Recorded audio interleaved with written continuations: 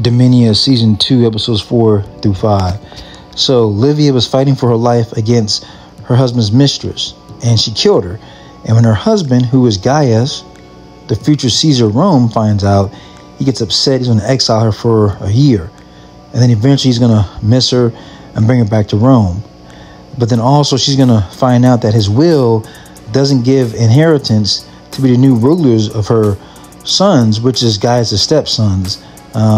So she's going to have to figure out a plan about how to fix that on the will. And then also Agrippa finds out his wife, Julia, who is Gaius' daughter, is having an affair.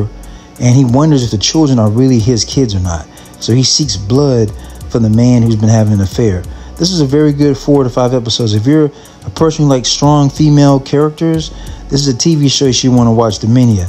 But it's not made for kids. This is very good drama, politics, affairs, treachery, backstabbing, good acting.